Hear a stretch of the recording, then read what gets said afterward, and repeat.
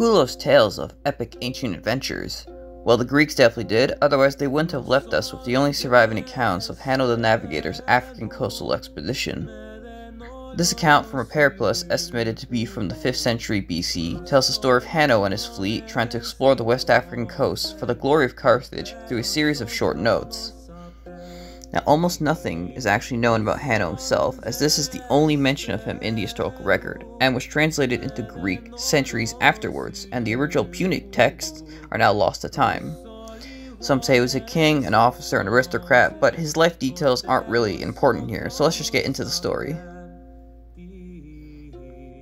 So Hanno starts his epic journey with 60 ships and 30,000 men and women, supposedly, and sailing off from Carthage to settle new cities and find new trade routes.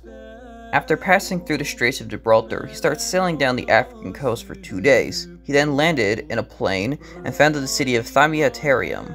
Afterwards, he kept sailing and found some cliffs and set up an altar to their sea god. Then, sailing for half a day, he came across a big overgrown marsh with elephants that the Romans didn't kill in a big arena yet, and other undisclosed wild beasts. Again, sailing for another day along the coast, he settled 5 more cities, which I don't care enough about to mention by name. As he kept sailing, he came across a river called the Lixus, and a tribe named the Lixidae, and they became just the best of friends.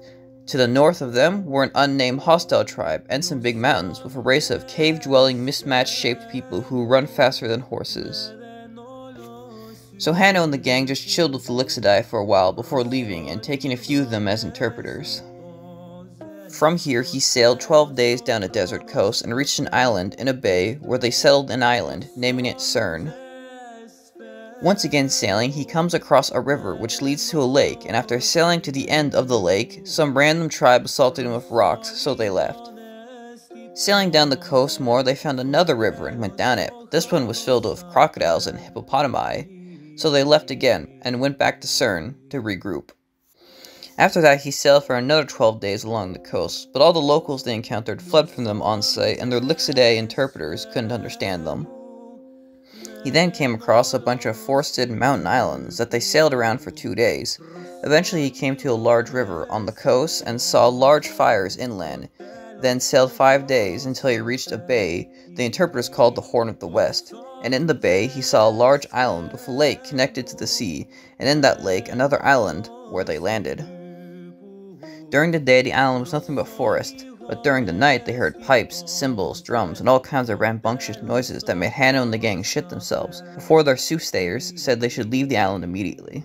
While sailing forward, he saw the mainland was covered in huge flames, making it impossible to land, and he kept sailing scared shitless, 4 days, with fire all across the land as they went. One fire seemed to be as high as the sky itself, which was revealed to be a mountain called the Chariot of the Gods. Sailing along the burning apocalypse coast for another 3 days, he came along another bay, called the Horn of the South, and in this bay another island, with another lake, and another lake in the island. On the lake island, they found a race of hairy savages named the Gorillae, and tried to capture some. They were unable to capture any of the men since they ran away and whipped rocks at Hanno and gang. They were able to capture some of the women, but they kept biting and scratching, so they were killed and skinned. The pelts were brought back to Carthage, as this was the end of Hanno's journey, right after running out of supplies, and the text just ends here. Okay, so first thing I want to add. So, this last tribe only threw rocks at them, would scratch and bite, were covered in hair, and presumably in West Africa. This sounds like they're describing chimpanzees. And the part about capturing the women. Now, typically when women are captured in an ancient raid, they don't have the best of fates, to say the least. So what I'm wondering, was Hanno gonna fuck the monkey?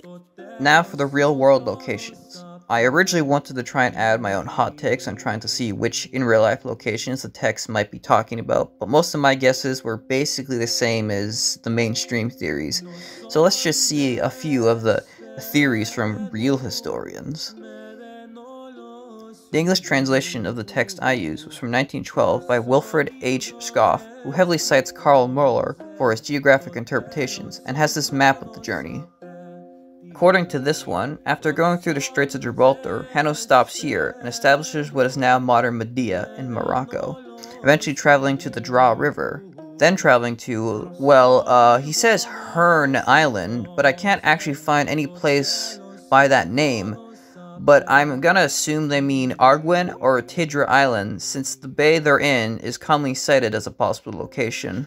The river and lake he travels up is cited as the Bay Saint-Jean. This one's a bit odd, since this is hardly much of either a lake or river, but sure. He then traveled to the Senegal River, where they saw the crocs and hippos, and the forested mountains were Cape Verde. A little odd as well, since this means he just traveled a bit far westward into the ocean, but sure, why not.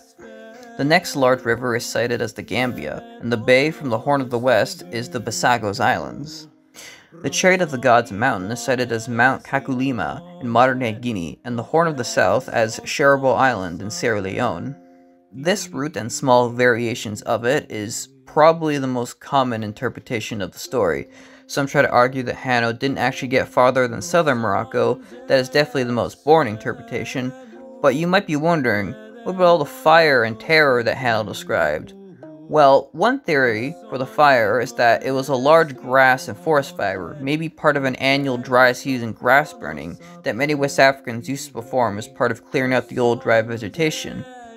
Some European observers during colonial times described these annual fires as quite big and a huge grandiose spectacle, and it's possible this one was just out of control. But many people also theorize these fires as a description of an active volcano. Well, Mount Kakulima isn't a volcano, and West Africa isn't known for having many, so instead they propose Mount Cameroon being described, which is exactly what Jérôme Cacopino would argue in his interpretation in 1943. Where he thinks that Hanno is actually describing 4 different voyages, and they actually got as far as Mount Cameroon on his final voyage. And this would mean that the gorilla people described could possibly have been actual gorillas, although personally I doubt this version more, not just because of the distance, but also because, I have a much harder time believing they wouldn't get obliterated by a tribe of fucking gorillas. So I believe the first version of only reaching around Guinea and Sierra Leone to be the most likely. But Pliny the Elder believed Hanno actually circumnavigated the entire continent, somehow. He also believes that the gorilla, chimpanzee, whatever pelts that were brought back to Carthage actually remained there until Carthage was finally destroyed by the Romans many centuries later in the Third Punic War.